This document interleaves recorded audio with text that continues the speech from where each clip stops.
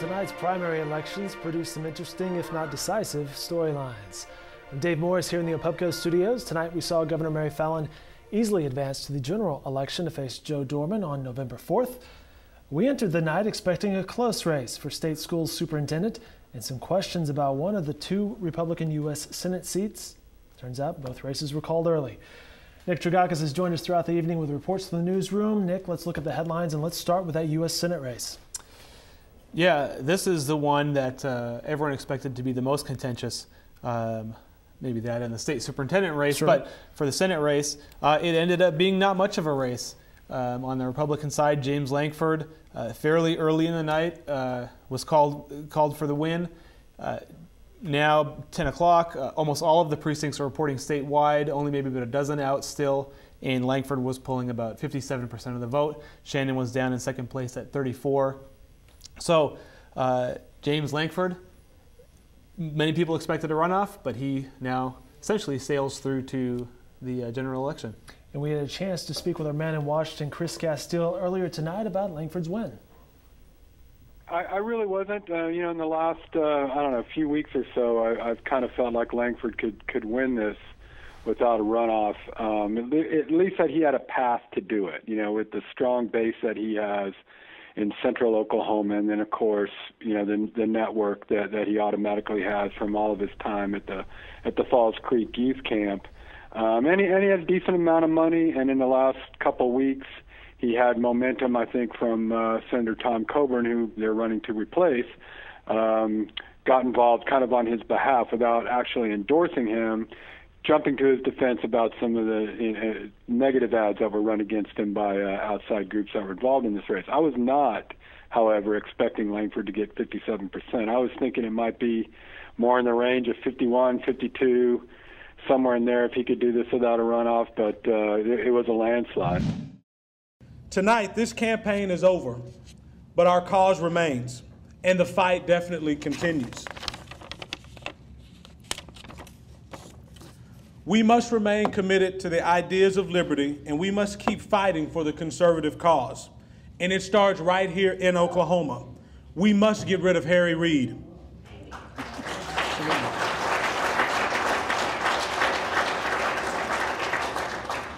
That means we have to send Republicans to the Senate, and that Republican is James Lankford, and he 100% has my support tonight. Let's talk about the race to fill Lankford's seat. It was pretty close tonight. That's one where you want to talk about, Chris mentioned a large number of candidates in the U.S. Senate race. There were also several candidates in the Republican primary to replace Lankford, and those vote totals kind of bear out when you look at the way that race shaped up. Former State Senator Steve Russell will advance to the Republican runoff, 26% of the vote only. He's going to face former Corporation Commissioner Patrice Douglas with 24% of the vote. So you can imagine that other 50-some-odd% of the vote was really parceled off to a bunch of other candidates. It's really a rather low vote total to see people advance to a runoff with only 26 and 24%. But that's the way the cookie crumbles. Those two will advance. They're going to have to face a Democratic challenger, both with a couple name candidates. In the fifth side for the Democrats, Tom Guild is going to square off against Al McCaffrey. Al McCaffrey, former state senator and the first openly gay state senator in Oklahoma. He's now advanced to the runoff on the Democratic side in the 5th District. That'll be interesting to see. The runoff that Nick is mentioning here is on August 26th. In that interview that we spoke with Chris Castile there for just a second ago, he was mentioning typically in the runoff you have even less voter participation, so the turnout will be very critical for those candidates. Definitely, yeah. You're going to see, you would expect a very targeted approach by the candidates in the runoff. They're going to go to their analytics. They're going to go to who they think for sure are regular voters for that type of election and try to hit those people hard with a lot of targeted marketing and try to get them out to the polls.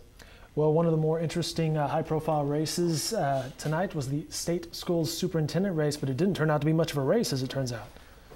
That's a perfect way to describe it. This is one in the lead-up, in the television campaign. It's hard to find a race that got nastier in advertising on the TVs than the race between Joy Hoffmeister and Janet Barisi, the incumbent superintendent. And this looks like now it'll be a one-term deal for Janet Barisi. Not only did Hoffmeister beat her, Hoffmeister took 57% of the vote in that race, Barresi came third in the race, losing to Brian Kelly of Edmond, who beat her by percentage points, about 21.4 to 21%. Barresi gave a rather terse concession speech, warned people that they weren't getting the candidate they thought they were getting, so kind of strong words there as she was defeated tonight. Meanwhile, Hoffmeister advances on with a pretty solid win, 57% of the vote, and we also have a runoff on the Democratic side of the superintendent race. John Cox will be going up against Frida Deskin. So we will have Hoffmeister having to wait it out a little bit to find out who she'll face in the general election. Nick mentioned the concession speech by Barresi. We have a clip from that speech. When I ran for state superintendent 4 years ago, I knew reform would be strongly resisted by some members of the education establishment. That is certainly proven to be true. But our children deserve better. And I am proud to have served as their advocate. I am so grateful for all of those who have put in hours and hours of work to explain to people what is at stake. It is the future of the children of Oklahoma. And it is time for us to have leadership that is inclusive and collaborative, because it is only going to be that kind of new leadership that will successfully move our state forward for our school children. That was Joy Hoffmeister from her watch party. You can find the complete videos of Janet Barresi and Joy Hoffmeister's speeches online at newsok.com. Nick, let's go over some of the other headlines that the Oklahoman's working on tonight. Yeah, it was a good night overall to be an incumbent Republican in most circles. In your congressional races, Mark Wayne Mullen in the 2nd District, Frank Lucas in the 3rd District, Tom Cole in the 4th District, all skated to easy Republican primary wins.